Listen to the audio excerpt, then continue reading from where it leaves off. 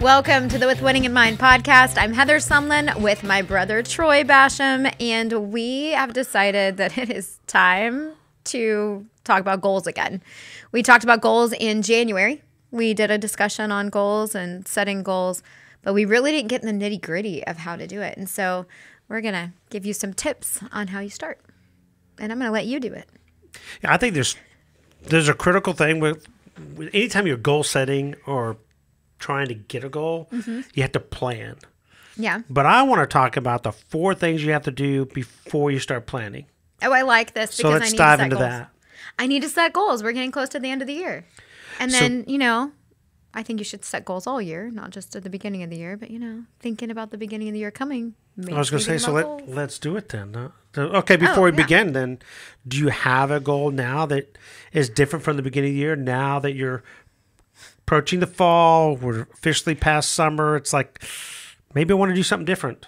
I think so. I think things change. Okay, so at the beginning of the year, if you recall correctly, I wanted to be active. That was your word. That was my word of the year. And I think somewhere along the line, I forgot my word of the year. So I think I want to be more intentional. And so I need to set some concrete goals to make that happen. So another word is discipline, ladies and gentlemen. She wants to be disciplined. But I'm talking about the bigger goal. I'm talking about a goal that's result-oriented, something I want to accomplish, something I can define, that's maybe within the year or maybe even beyond a year. It could be even further down the line. Like there's many people that have goals that are, 4, 5, 6 years out. Absolutely. You have a daughter that's a senior in high school. She might have a goal of, I want to go to college and graduate with a X degree. So that's obviously going to take more than 4 years. One, I got to finish high school. Then I got to go to college. And the average person takes 5.5 years to finish their degree. Right now, that's a big part of the goal setting process in our household. Okay, so let's do that. Let's talk about goal setting as far as I want to accomplish something that's further out. Could be within a year, but like if you start in January, by summer I want to have this happen, or by the end of the year I want it to have happen, and then beyond that. Okay, so there's 4 things that you have to do before you can even start planning to do this. So let's cover those, and I want you to tackle the first one because we were talking before, and you're breaking something down that our dad used to say. There's differences. I'll let you go in there, but the first way that we determine a goal is we look at it as determine a dream worth trading your life for. So don't look at it as a goal that you want to just have. Look at it as being a dream that's worth trading my life for. Now, quickly, what do I mean by that? What I mean is your life, as I understand it, is the time you have on Earth as we're living right now. Okay, until Elon Musk gets us to Mars, we're going to just stick with Earth. So how I spend my time is technically my life. So like today, I'm willing to trade my life to hang out with my sister and do this podcast, which is I make awesome. his life. Yeah. I make it so much happier. And then I will choose I'll choose to trade my life to go hang out with the Crown Golf Academy athletes this afternoon, which is awesome because I get to see high school golfers transform throughout the year. It's amazing how they get better. So to me, that's a value. I get something out of it. They get something out of it. And then tonight I'll trade my time to hang out with Lucas. Oh, that's right. That's right. So I think one thing that might be interesting to say here is if you haven't read With Winning in Mind, in the goal setting system section of With Winning in Mind, Lanny talks about where this came from, this determine a dream worth trading your life for. And it was his grandfather was a mail carrier and never done anything super exciting, never been out of the city limits, I think, had never really gone, traveled, done anything. And so at the end of his days, he told our dad, he says, I've never done anything a typical man couldn't do. And I regret that. And you're going to do amazing things because you're going to go and be an Olympic champion and you're going to make our family proud. And he's like, determine a dream worth trading your life for because you are. Every day you're trading your life for something, whatever is in your head in that moment, that's what you're spending your life doing, thinking about, dwelling on, whatever. And so I thought that was pretty cool. That's what makes me want to be active. This idea that I want to do more than maybe others have done. Well, you have to be active to accomplish this goal that's bigger than what you would say is a wish. So go into detail about the differences between a goal, a wish, and a dream. So I remember Dad saying, and I may misquote it, but this is the gist of it, okay? Is a wish has no change in behavior. It's just something you want, but you're not going to do anything in order to make it happen. You're just going to talk about it. Like I buy a lottery ticket and I'm just wishing I get the winning numbers. Right. That's doesn't change anything. No change in behavior, no action plan, no steps. You just wish, right? I wish I get a raise, but I don't do anything to get the raise. Exactly. I just have in the back of my mind. I wish I get my dream job, but yet I'm not going to do any. I'm not even going to apply for it, nor see if I have the qualifications it takes to get it. That's a wish. So the good thing about it is I'm thinking about it. Mm-hmm. The bad thing is I don't do anything. Exactly.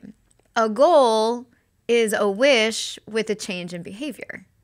So you have to change behavior. So if you didn't change behavior, you can't accomplish the goal, because if the behavior was already there, the habits and attitudes necessary to make it happen were already there, you'd already have the goal. So a goal is setting things in motion. Yes. And it has a deadline. So It's not just a thought. No. It's moving forward. But then a dream is a goal that haunts you. In a good way? In a good way. It's something you can't help but think about it. You go to sleep at night thinking about it. You wake up thinking about it. It's just haunting you until it happens.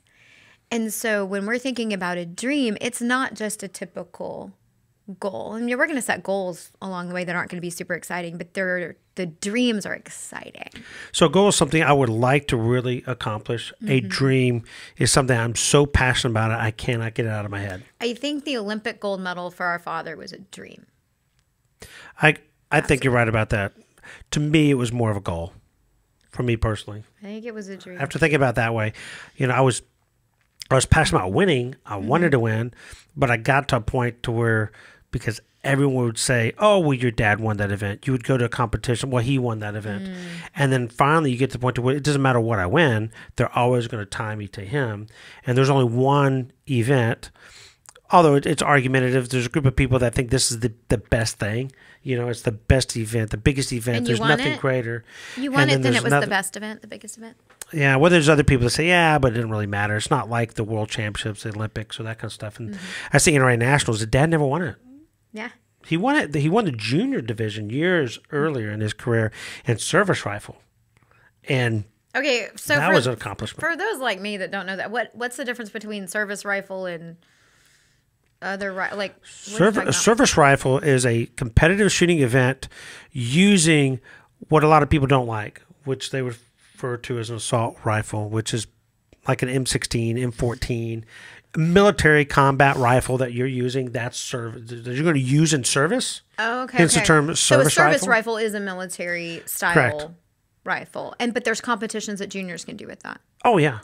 And so people are using these types of... And you're shooting at long distances. You're not just shooting at 50 meters like we do in international rifle. You're shooting, up to 100 to 300 yards. So the first that was his first national championship was with a service rifle. Okay, that's really cool. That's a very interesting tidbit trivia for you there. Yeah. Okay, nice. Which I never shot. I never got into service rifle. Mm-hmm. So I went the Olympic route. Well, the NRA has national championships. They have service rifle, and then they have international. Mm-hmm. And the international, obviously, they're different weeks, but you're using the same range. You're shooting up at Camp Perry, Ohio, which is basically right there. You're staring at Lake Erie from the range, which is kind of cool. And is it cool or is it eerie?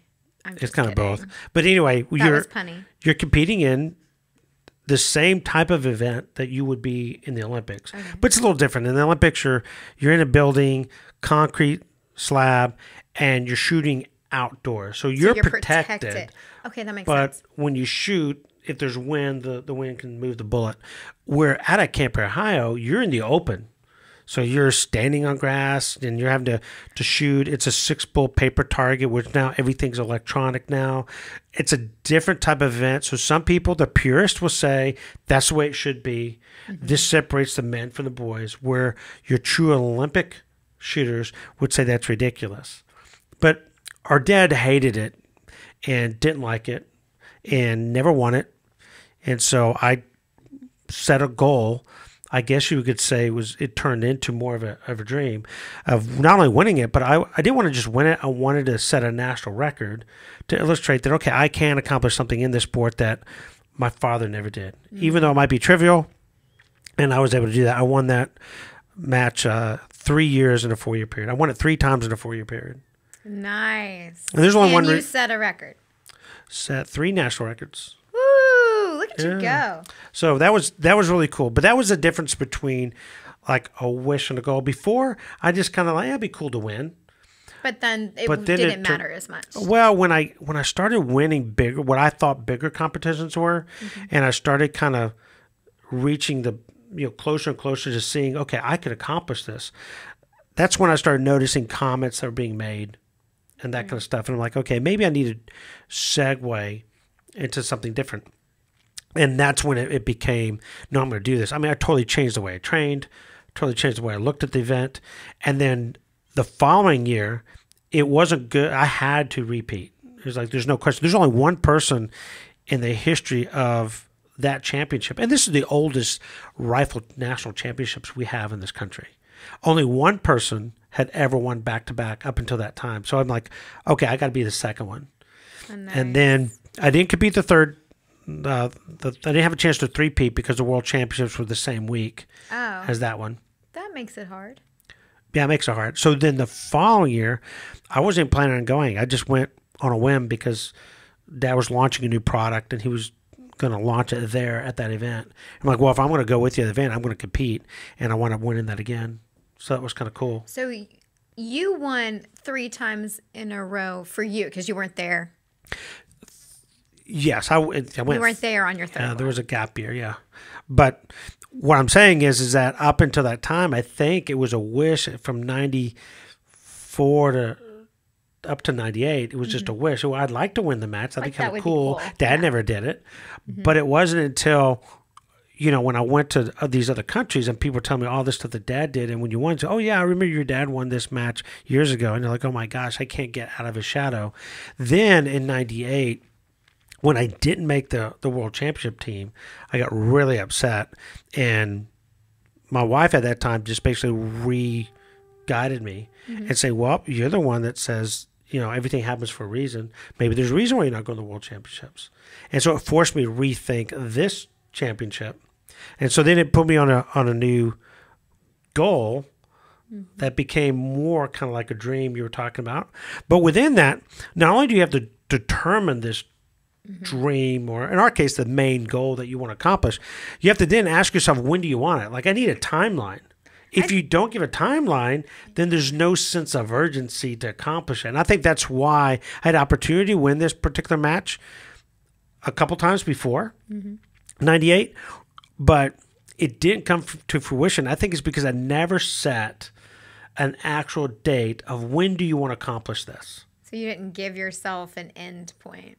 Didn't give myself an end point. So I was like, you need to do that. You have to set a date. Now, it doesn't have to be the day, like the exact date. Some people say, okay, I need this date, this time. Right. I think a month, year, or maybe a season in the year. Like a lot of, athletes, like high school athletes, they're going to sign, have their official signing for the college that they choose, and they make a big deal about it, and they should. It's a huge accomplishment for these, high school athletes to sign. Well, you kind of have an idea. Is it in the fall or the spring? Right. Depending on your sport, might be one or the other. And so they'll have this idea that, okay, by my junior year at this time, like fall of my junior year, I want to sign, or senior of my fall semester, I want to sign for a team. So something like that. That's when you need to have a date that's at least that specific for that. So you have to determine your goal or your dream. Set a timeline, like a deadline, I guess you could say. of when you want to accomplish it and what's next. You said we're going to cover 4. Yeah, What's number 3? the third one, I think of the 4, it's probably the hardest one. Well, it's probably the one that people skip. Yeah, but it's important because this is going to answer a key question you're going to ask after you're done doing this. And when you're done coming up with the goal, when you're done figuring what you're going to do and how you're going to do and all that kind of stuff, you're basically saying what and how, and you're working your way towards it. You're going to ask yourself at the end, is the prize worth the price? Okay, so ask yourself, what is the prize? Most people will say, well, that's number 1. That's the goal. That's the dream. No. The prize is actually the third one, and that's the pay value. What's the payoff, as you would say? Why are you doing it? So that's one of the reasons why when I first start working, especially with a pageant competitor, and we sit down, one of the first things I want to know is, why do you want this? Because it's a lot of work. It's a lot of extra time, energy, effort, time away from your friends, away from the things that you love to do. Why does it matter to you? How would it change your life? And this is why wishes don't work. Because a wish, what's the pay value of the wish? It is that. It's wishful thinking. Yeah. It doesn't change anything. But once you get into a goal mindset of accomplishing something, or I want to fulfill this dream I've had since I was young, right? Mm-hmm. So now you ask yourself, okay, why do I want this? What is the pay value? And it could be a number of things, but if it's not personal to you, so it has to be personal to you. And I don't care how corny it is. I don't care how simple it is or extravagant it might be. It has to be personal to you. So some people will have a goal in mind, and the reason why they want it is because money. It's going to provide me more money. Okay, great, but that's one thing. But what does that money actually give you? Well, I'm going to go with the step of that's one. What's the second thing? If you can't give me 3 good reasons why, I want 3 pay values of why I want this, then the chances that you're going to achieve this, to me, go down. And how will your life be enhanced if you had it? How would your life change? What's going to happen for you if you get it? Well, in some cases, it has nothing to do with money. It has to do with feelings. A feeling of accomplishment. You just wanted to tell everybody you won something and Dad didn't win. What's personal accomplishment? That was one of your pay values, right? Pay value is it's an opportunity to finally step out of a shadow that it couldn't get out of. So that was real important. Second was the challenge, because I didn't care for the way it was. The way that competition was shot, I didn't care for. It's an all-day event. Well, and it's outside, you said, and all the weather and all the elements and everything. You got 3 positions. You finish your one position, and you got to wait for the next relay to do it. And then you go into the next one. So it's an all-day event. There's tons of reasons why I didn't like doing it.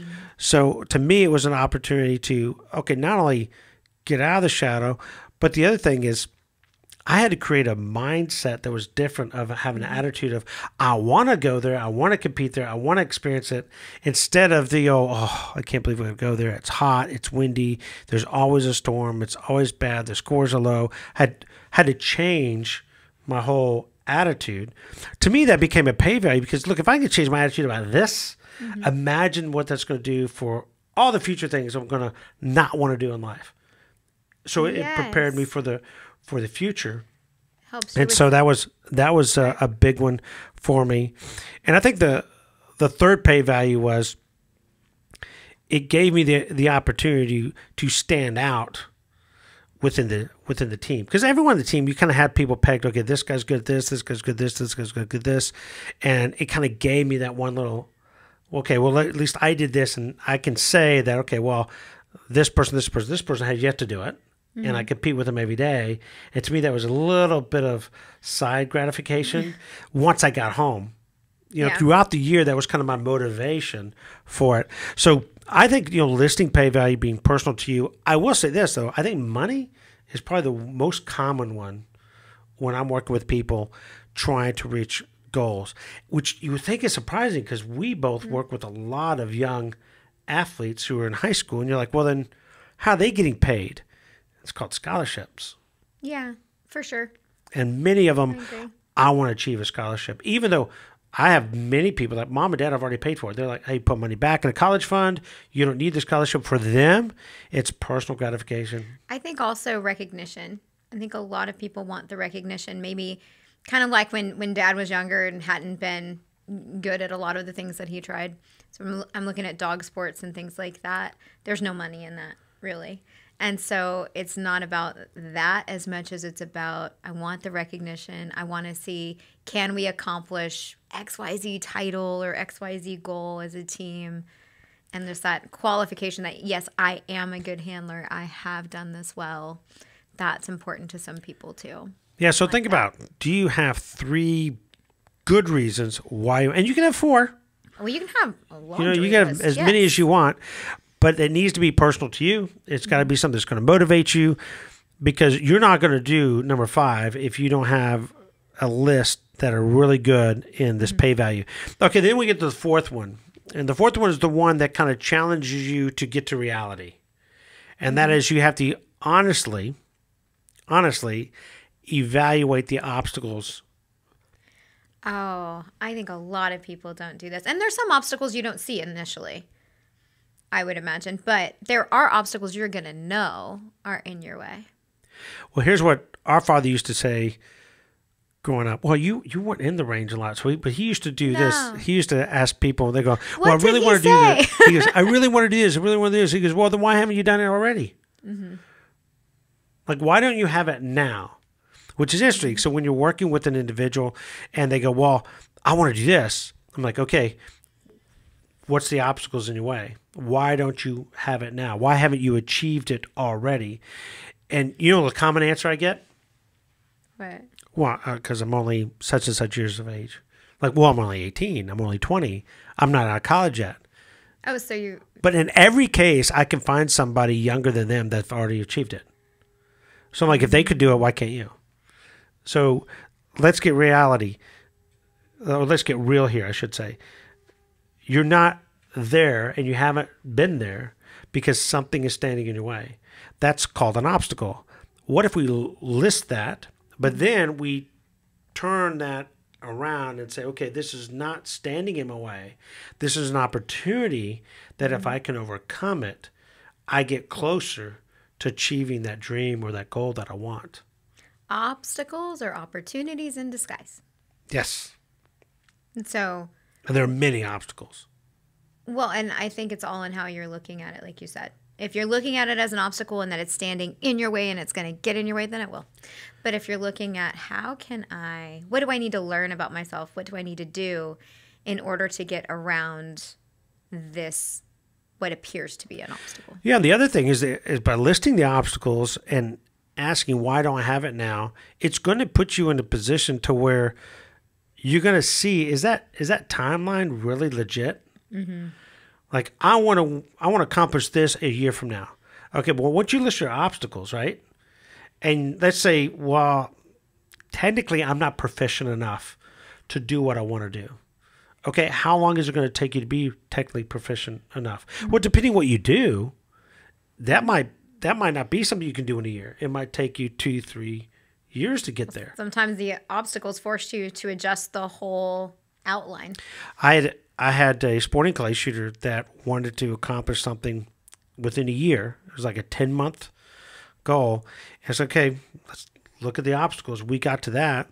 And one of the things he said, he goes, well, what I want to accomplish, most people have accomplished are master class shooters. And he wasn't even close to being a master class shooter. I said, so what's the timeline with the amount of time you're giving it, the training you're doing, that you could realistically have the skill set to do that? Totally changed everything. Because now he went back and he's like, yeah, I'm probably not going to do that in a year. I said, when do you think you're going to do it? He goes, well, if I did, and here's what he says, if I changed the coach and sought out a better coach, if I'm willing to increase my amount of training in a week and I'm willing to go to these type of matches, realistically-ish thinking it's maybe 3 years from now, and I'm like, so, well, what if we put that in motion? What do we think? Maybe 2, probably by 3. He goes, yeah. I was okay. So guess what we had to do? We had to go back Adjust and the review deadline. it. Yeah. So if you're not honestly looking at your obstacles, then you can't verify if the first second makes sense. So it makes sense. So figure out a dream, at least a goal, something you're somewhat driven to do. When do you want it? List why you want it. What's the pay value to me? I like the pay value terminology because that means it has value to me personally. Exactly.